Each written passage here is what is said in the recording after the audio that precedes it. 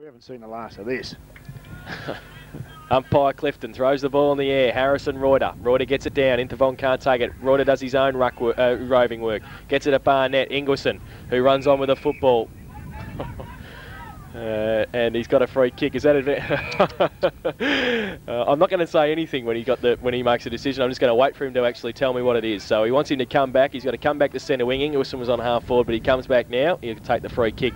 Umpire Stokes is in control. Lynch stands the mark. He switches play, and it's okay. He finds his teammate who took on another, and that was Glenn Cross. He runs through the middle, gets a left foot kick towards centre half forward. Oh, no mark taken. Probably should have been from the West Cricket's forward line there. Goes up. Lehman from behind. Rathje with a right foot. Kick partly smothered. Goes up. Is that a mark? Yes. No, play on. I thought it was touched off the boot. Goes in towards the back in the forward pocket, and it's off hands. Manning can't take it any closer to goal. It is out of bounds in the left forward pocket for the Cheetahs at the eastern end of the ground. They're 3 goals straight, 18. They trailed East Geelong 8-4-52, and we will have a boundary thrown in the left forward pocket for the Cheetahs. So it's going to be a fairly long quarter, 22.5 minutes. We've had a stretcher, Bryce Vincent it is, who's off the ground. We'll check on him at half time. Off hands now. Running through, that was, looked like it might have been Gibson, tried to get it towards Hill. He's surrounded by Cheetahs. One of them, Shane Manning, good kick too. Kicks it back inboard, looking for Lehman and finds him. Lehman's got it. Lead on by Cam Pigley, goes in that direction, can't take the mark. Needs a rover, didn't have one, tried to do it himself, tried to get it away, can't do so. Pack develops, Frank Ganelli straight through the middle, does well, spins away. Gets his kick over his shoulder, back towards the half-forward flank. Can't take the mark, Wilkie. Murray's back there as well. Needs to get a handball away, tried to. Steele comes through, he's wrapped up. Took them on. Umpire said play on the call. Williams is there, handball. Back to Cam Pigley, over the top towards Lehman, running through. Great play, should finish it off and does. Good play by West. And Vinnie Lehman has kicked his first goal. And the fourth for Geelong West. They 4 straight goals, 24 now. They trail East Geelong, who are 8-4-52. That's on the Raiders Bingo second quarter scoreboard. 23.5 minutes gone. Very good build-up there, wasn't it, for that goal? They worked very, very hard for it, but there was some good skills there with finding the targets with handballs, and he was able to use his pace to run through the pack, which was nice to see and kick a nice goal. Yeah, well, East Geelong trying to block it up in the pocket, but Lehman weaved his way through, as you said, and kicked a fine goal on the left foot. I think a natural right footer. So a good goal from him. And a very handy one too, Eric, at this point in time. It might just settle things down a little bit. Yes, well, certainly, as you mentioned before, we're here to play footy, and that's really what should be happening. And the ball's now being returned. So, well, what do West need to do, Laurie? Need to get a couple in the next couple, 3 or 4 minutes to steady the ship a bit. And I think, Eric, you touched on it there before. I don't believe they're kicking the ball long enough for the breeze. They're still short passing too much. I mean, it's all right in certain areas to use your handball short, but I think when you've got this breeze, big boot down the forward line. From the throw up in the centre of the ground, it comes to ground. Reuter, well tackled a bit high, but play on to the umpire, and he'll come in, and we'll have a secondary throw up still in the centre circle. A lot of players now around the ball because they can come into the square, of course. Reuter, great tap down to Intervong. Intervong towards half forward. Hyde can't take the mark, following up, so Connor, great pick up. Chips the ball out off the ground, but it's only as far as Manning of West. And Shane Manning takes the mark at centre half back. Now goes, well, it's gone pretty short again. The lead's coming forward there, and it's a good mark there by Jerry Manning. And on the left foot, he goes across ground. So it's Manning to Manning to Manning. And Shane has the ball now in the centre circle. Now, where's he going to go? That's better. A long driving kick over half forward. Well, the only player to even look like wanting the ball was Chris Wilkie. He goes right across the ground now, high in the air, and no mark taken. Comes to ground. Off the ground, Stefanovski as far as Intervong. Intervong, well, the handball was a bit hot for Murray then. Couldn't handle it, but he follows it up, picks it up. And now, stand and deliver. A long kick to half forward for the East Geelong side. Good tap away there by West Cricket, but great roving by Senjov. Goes to the full forward position. Oh, Sean O'Leary, well, probably had more time than he realised he had then, because he took him on off one step, tried to hook it over his shoulder, but he's offline by about 15 metres, and it's out of bounds, not far from the behind post. So probably could have eluded Lucino on that occasion. He probably could have used a little bit of a finesse there and gone back on the left side, and it was going to be always pretty difficult over the shoulder to get that distance. Ball out of bounds, 5 metres from the behind post, deep in the forward area for East Geelong. Up high, the tap comes down for West Cricket, only as far as O'Connor. Gee, he does well getting at the ball. Little handball across to Miles. Miles to the full forward position, and off hands, it's a rush behind for East Geelong. So on the Raiders bingo scoreboard now, 26.5 minutes, second quarter, 8-5-53 East Geelong. Lead West Cricket and Footy Club 4 goals straight. Doyle goes in short, finds Leonard. He kicks over the top. Sam Lucchino takes the mark in front of Barnett. Still at half back, short little kick to Lehman. It's all right. They've got it to half back proper. He plays on now, kicks long towards centre wing.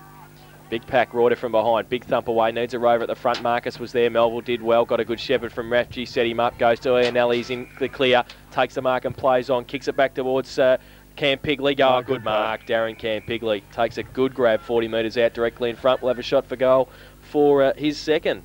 Yeah, that was a great build-up, Eric. There was a couple of little kicks across the defensive area to set the play up, and then a long kick into the forward line. Exactly what you got to do. Yeah, certainly on a day like today and on a ground like this, that was very well executed. So Darren Campigley's got it directly in front, 40 metres out. Stefanovski stands on the mark as he goes in. Ooh. He's hooked it. Has it come back far enough? Oh, it's pretty close. I think it has. The goal umpire goes back into the middle of the goals and says, yes, it's a goal. Darren Campigley's second. And the fifth for Geelong West. Pretty good kicking, 5 straight goals, 30. They trail East Geelong 8-5-53. That is on the Raiders bingo second quarter scoreboard, 28 minutes gone. Gee, the wind brought that back a long way, Laurie, didn't it? Yes.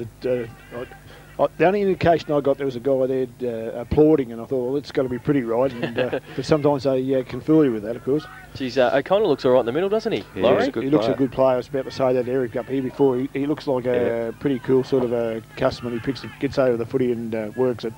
Back in the middle now, umpire Stokes throws the ball up. Harris and Reuter. Reuter goes up early, gets it down. Roved Ian Alley, got a trip, no free kicks to the umpire. Well, it wasn't really a trip, it was a leg probably. But it'll be a secondary bounce.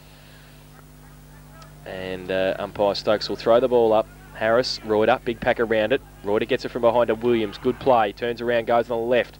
Goes with a wobbly punt towards half forward. Doyle and Hyatt goes in there. Miles as well, rides it, tackle, handball. Looked for Intervong, found him in the end. He goes with a little right foot kick towards Hyatt. Needs somebody running past. It was Intervong, or got met by Melville, and he picked the ball up, goes to Burton, can go over the top towards Harris. It's all right. And he goes now. Harris has got it on centre wing. He goes towards centre half forward. Wilkie takes a good mark too. Whoop. Got Melville running past. He elects though to go with a kick, and it's out wide. Must have heard a call. It was Manning and Lucchino. Lucchino called Manning out, and he took the mark at half forward. Nick Lucchino now. Ratchie gives him a lead.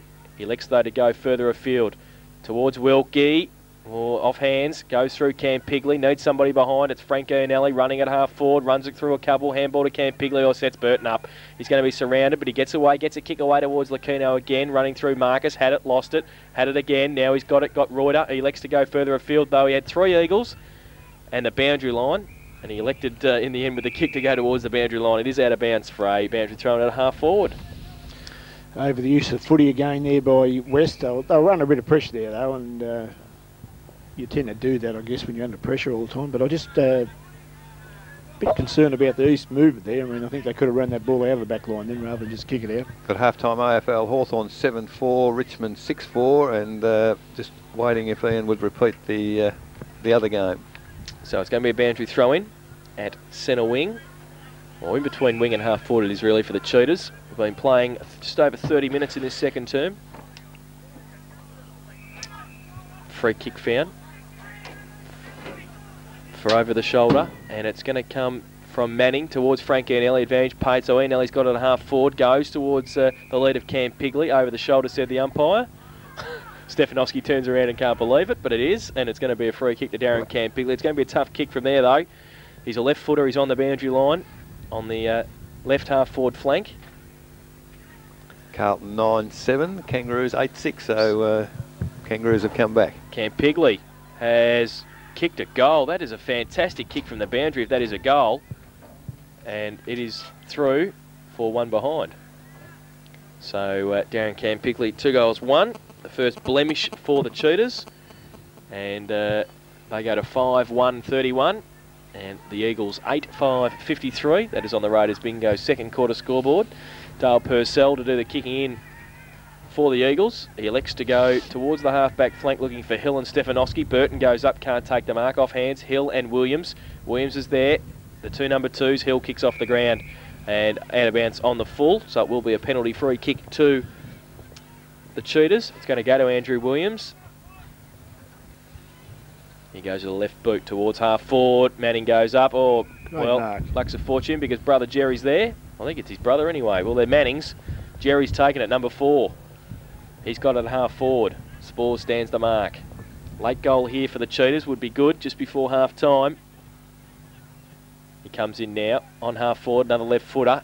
He runs in pretty close to the man on the mark. As he got the distance, it's going to land in the square. It's off hands and through for a rush behind to the Cheetahs. So it's 5 goals, 2-32 Geelong West, East Geelong 8-5-53. And that is on the Raiders bingo second quarter scoreboard. And we've been playing 32 minutes in this second term. Laurie, you could almost say they're staying in touch, but that's about all. Yeah, well, they are on the scoreboard, Eric. And look, they're trying very, very hard out there. And, you know, I think they're forcing the East Geelong side into a few errors. I think their game's just dropped off a little bit at the moment. At the start of the game, they were prepared to be positive and run it forward. All of a sudden, they're just prepared to do the net defensive things and stay down there. Marcus has got it from the kick in. Took the mark over to Intervong. His handball to Williams, who didn't even know it was coming. It's been ripped off by Lehman. Kick back towards full forward, getting across Gibson. It's been one of their best this year, Scotty Gibson. He's been pretty good in the back pocket. And he goes to the right boot wide towards Hill and Rathje. Both can't take the mark. It's off hands. Goes back towards Glenn Cross. Handball back to Rathje. Did well under pressure. Got it to Jason Rathje. Goes long towards the forward pocket. Rove by Manning. He better kick the goal because he had Frank Gurnelli running past, but he has. He has kicked the goal, Jerry Manning.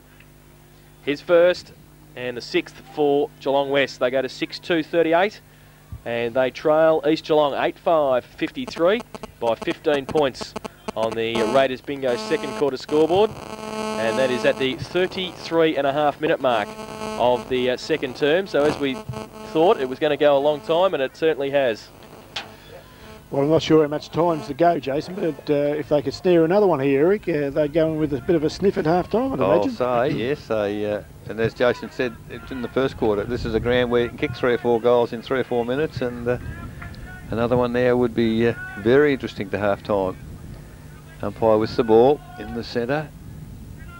Reuter and Harris getting ready once again. Up it goes. Oh, Reuter, clear tap down on that occasion, but Harris did the roving when it hit the ground.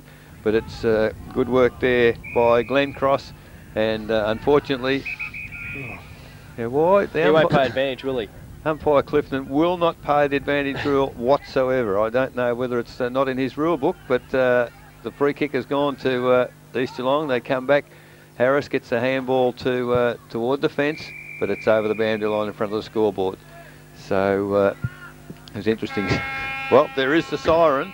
We've gone 34.5 minutes in the second quarter. It is half time, and Raiders Bingo Centre scoreboard. East Geelong 8-5-53. They lead West Cricket and Football Club 6-2-38. The goal kick is to half time for East Geelong. 3 to Sean O'Leary, 2 each to Mark Senjob and Sean Flanagan, and a single goal to Eugene Marcus. While for Geelong West, 2 to Darren Campigley and singles to Jerry Manning, Vinnie Lehman, Troy Melville and to Jason Rathje. So it's 15 points of difference at half time. We'll take a break, then we'll have our Where Are They Now?